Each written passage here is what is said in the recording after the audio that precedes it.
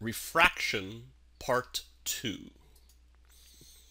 Now, when light rays reach the interface between two materials, say the light ray passing through glass, reaching the surface of the glass, some of the light is reflected from that surface, and some of the light passes through the surface and is refracted. So we see that in this photo. Laser beam hits the surface and some of the light is reflected back down, and some of the light passes through the surface and is refracted.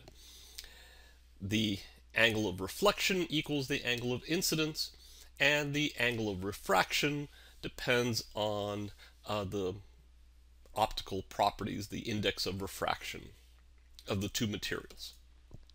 Now, there's an interesting effect that occurs.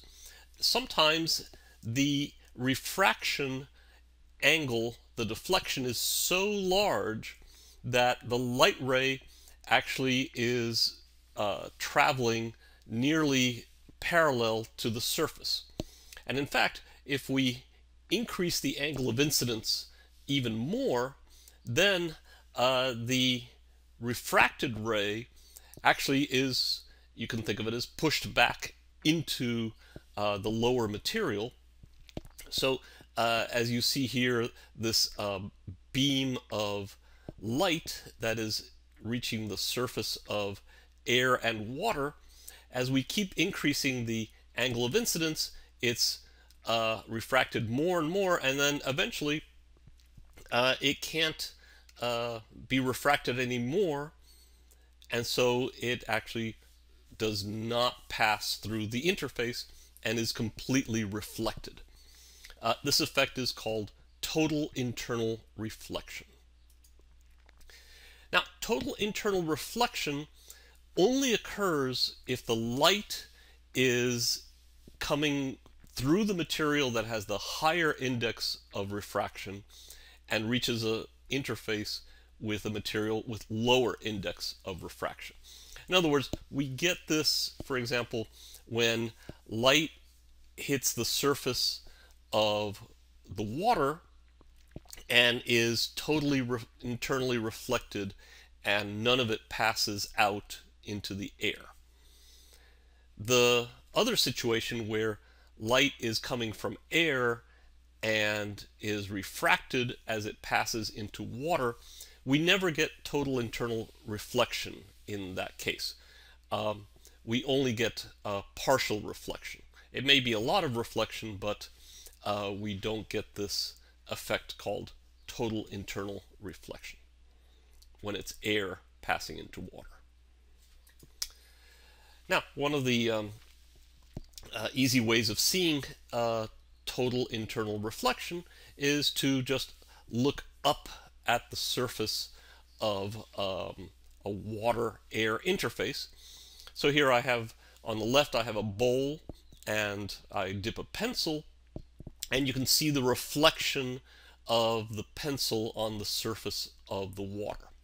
A similar photo here from a fish that is underwater, and then looking up, we see a reflection of the fish on the surface of the water. The surface of the water isn't perfectly smooth, so we see a little distortion because of that, but otherwise it's a perfect mirror-like reflection.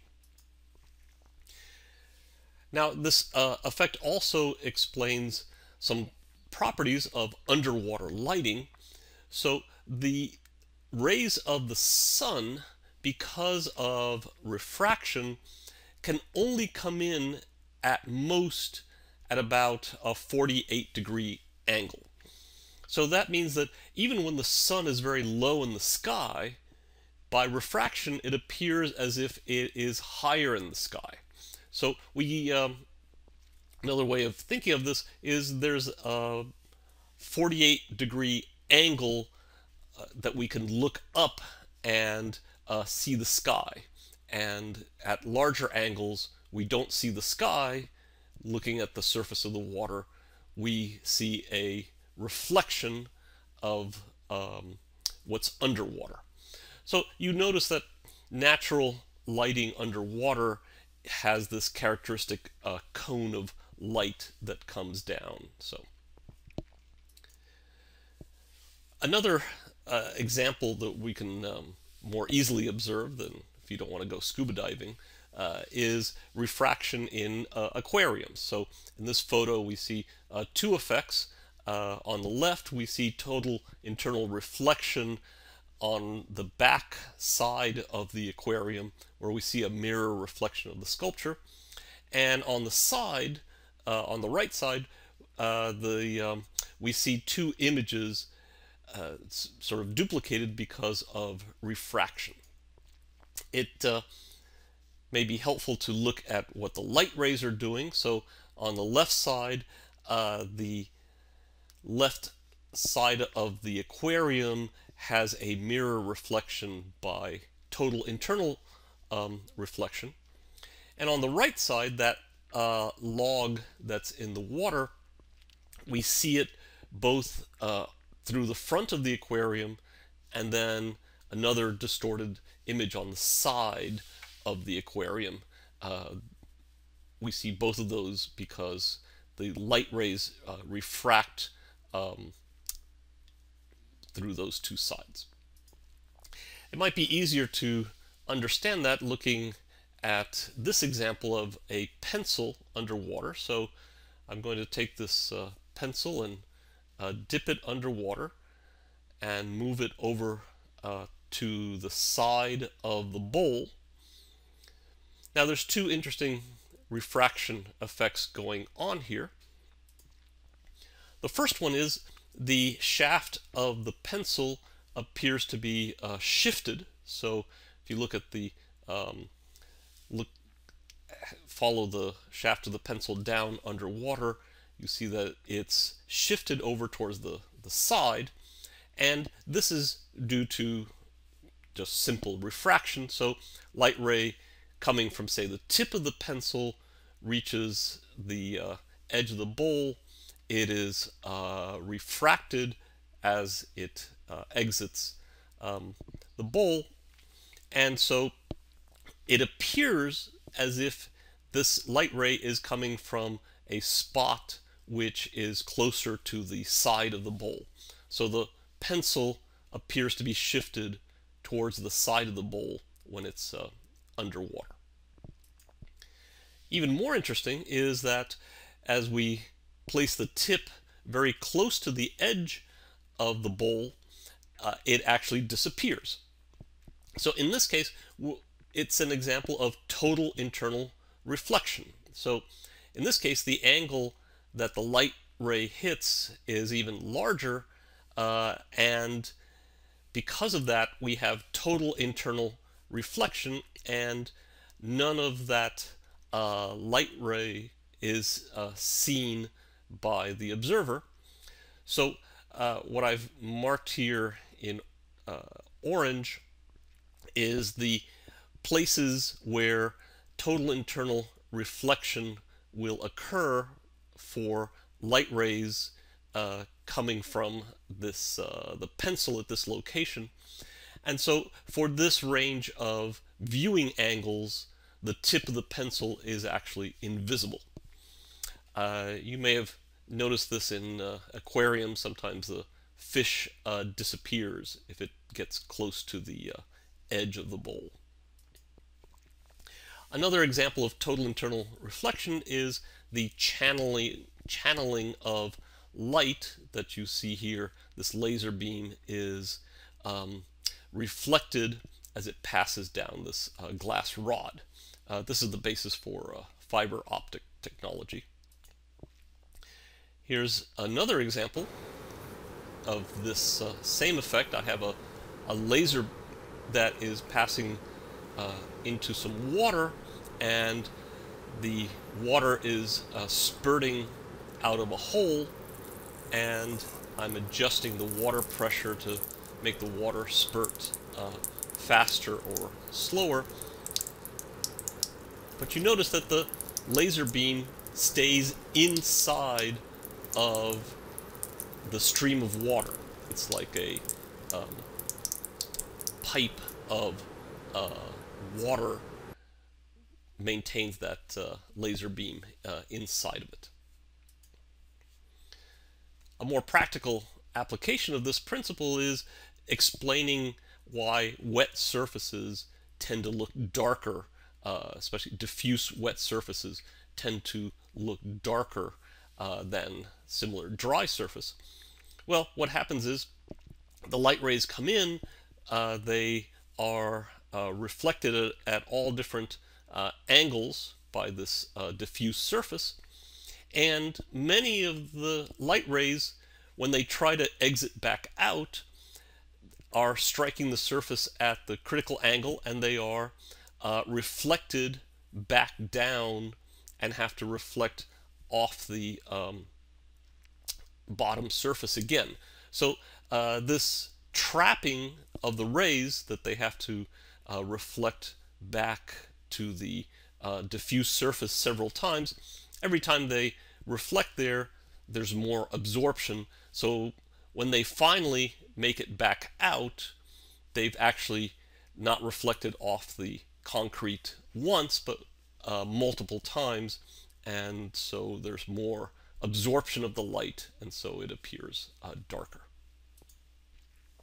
Now, one more property of refraction is that the deflection angle in refraction varies slightly with the wavelength of light, and we know that different wavelengths are perceived as different colors.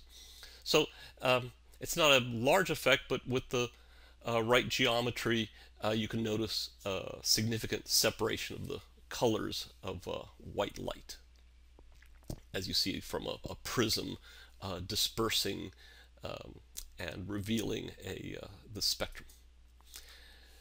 So to be more specific, the short wavelengths of light, which is the blue side of the spectrum, those refract slightly more than the long wavelengths, which are the red side of the spectrum. And this creates this separation of colors.